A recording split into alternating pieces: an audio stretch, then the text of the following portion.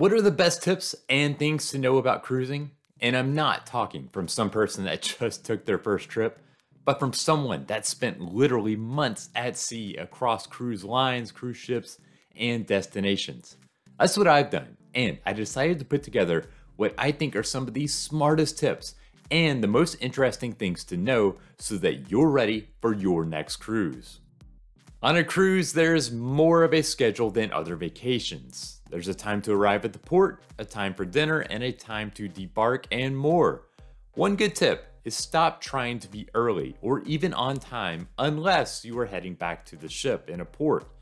People love to be the first on or off the ship. The result is that line right at the start is long. Sure, sometimes you have a reason to try to get out before everyone else, but if your schedule allows, just let a little time pass and you'll find that the wait is significantly shorter. So if you don't mind spending more, then by all means, just wait until you get on the ship to buy things like the drink and the internet packages. For everyone else, there's almost always a discount if you book these things early. Carnival, as just one example, they offer a drink package for $5 per day less if booked online ahead of time. That saves you more than $40 over a week when you factor in the 18% gratuity charge that's also tacked on. Book early, save money. It is that simple. The ships you sail, they range in age from being brand new to being 25 to 30 years old. And while they are updated regularly, there's still a definite difference between the older ships and the newer ships. My opinion, those new ships, they are way better. Yes, they do tend to be larger and not everyone is a fan of huge ships, but they also have all the newest activities, restaurants, and things to do. They are also much more modern in amenities and design. So all things being equal, I suggest that the newer ship is more likely to give you a better cruise. Want to know the cheapest place to drink on a cruise?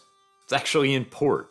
If you want to get a good buzz going for less money, check out the bars and the restaurants in the port area. Many of them not only have cheap drinks every day, but they offer drink specials to entice cruisers to go ahead and stop in. If you plan on drinking, get your fill in port and then walk back to the cruise ship that afternoon or evening. It's a lot cheaper to pay $2 or $3 for a beer in port compared to the $6 or $8 on the ship. They should call it the law of cheap cruises. If you want to save a ton, be flexible with your dates and sail when school is in session. When school is in, families with kids, a huge demographic in cruising, they can't easily take their trips. As well, times like summer and the holidays, they're simply easier for just about anyone to sail. That means the cruise lines are looking to fill rooms and will offer up cheap fares to entice people to sail when school is in session. In fact, it's not surprising to find fares that double during holiday breaks when families can take their trips more easily. Think you have to search site after site after site to get the best cruise deal? Think again. What you'll almost always find is that cruise prices are actually the same across all websites. Now, that's not to say that prices won't change. In fact, they will.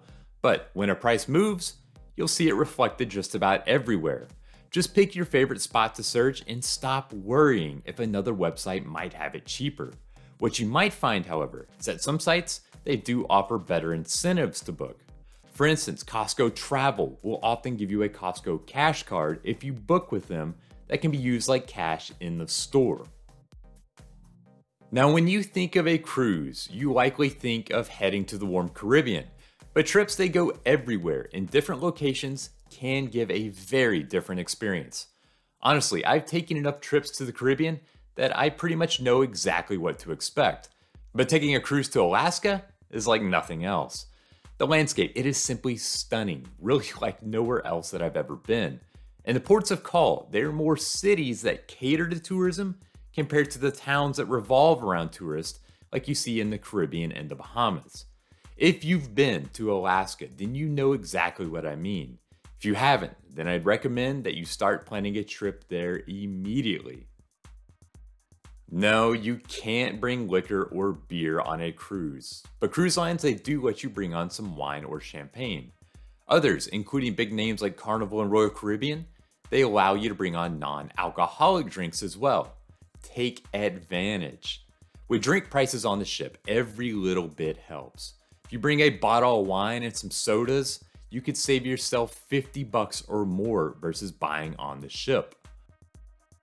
One thing you might not realize is that cruise lines way overpack when it comes to food. In fact, for a week-long cruise, it's not unusual for the ship to pack at least several more days worth of food, up to another week's worth. The reason? You never know what might happen at sea. An issue with the ship could mean it's delayed coming back to port, or maybe the weather means that it has to spend an extra day at sea. No matter the reason, ships prepare for the possibility of delays by packing more than they need. It's also why it's no issue if you want to order that second entree in the dining room.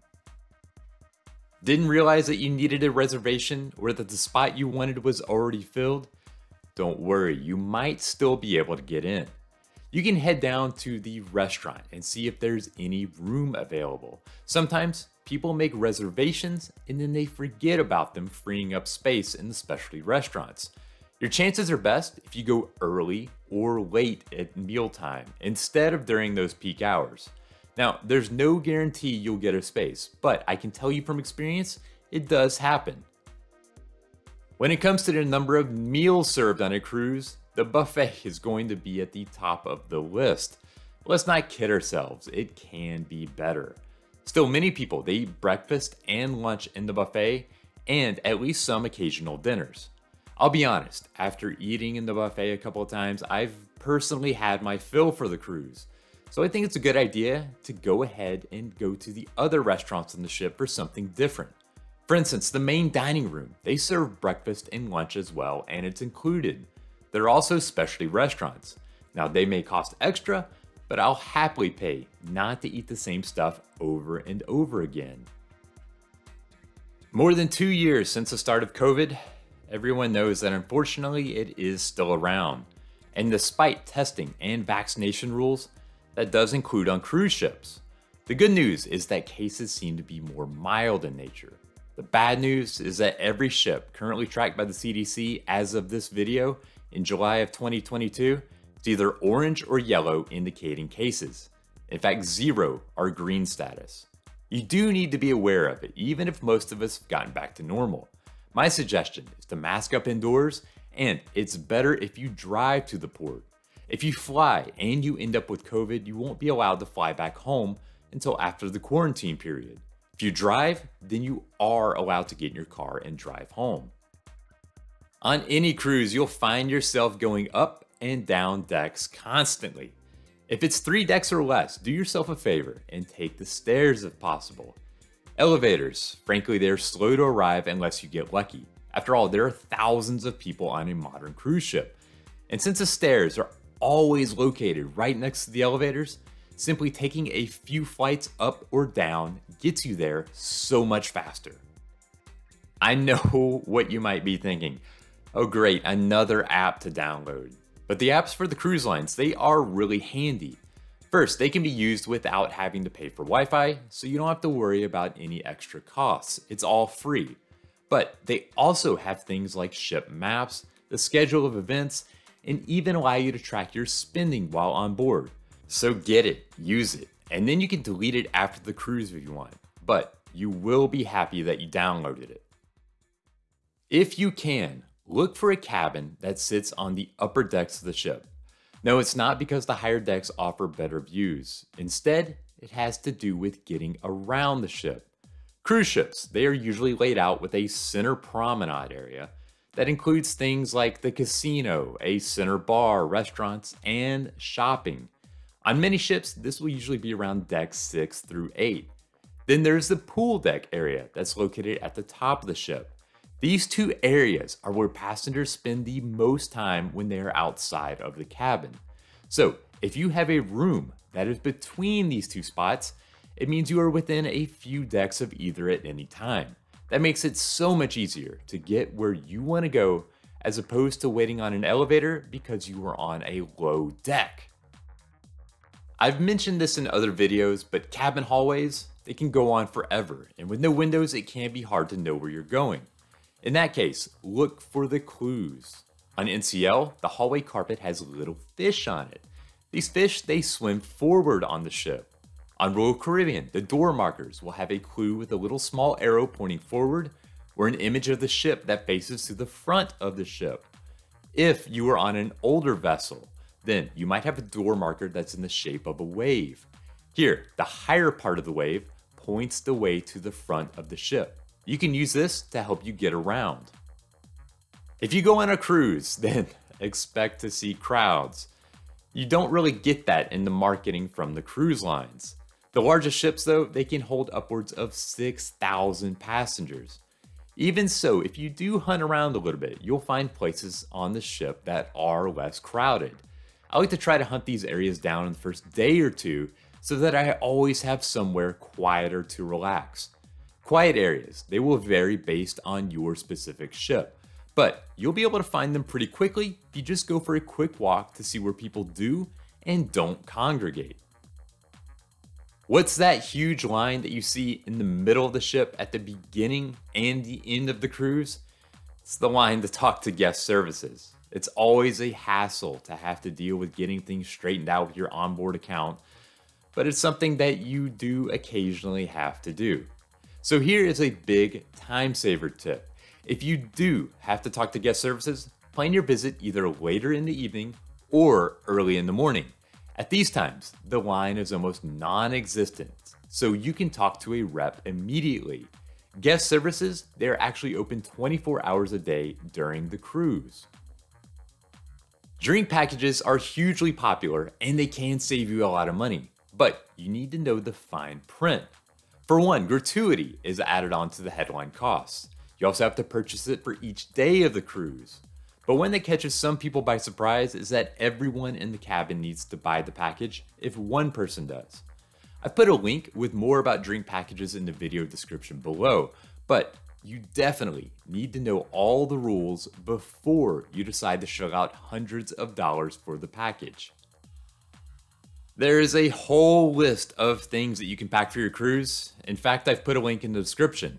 But a few things that you might not consider can be very handy. First, I always like to bring a plug adapter. Outlets can be limited and it turns one plug into 3. Second, try some poopery. Cabins, they are small and it's nice to be able to cover up those smells when you do have to go. Third are small magnetic hooks. Cabin walls and ceilings, they are actually metal. These hooks, they give you the perfect place to hang hats or wet swimsuits and more instead of taking up space elsewhere. Balcony or not. Of course, balconies are better, but they come with an extra cost. My rule of thumb is 4 days. If taking a cruise for 4 days or fewer, you can go ahead and skip the balcony and save the money. You'll be out and about around the ship and in port that your balcony isn't likely to get that much use.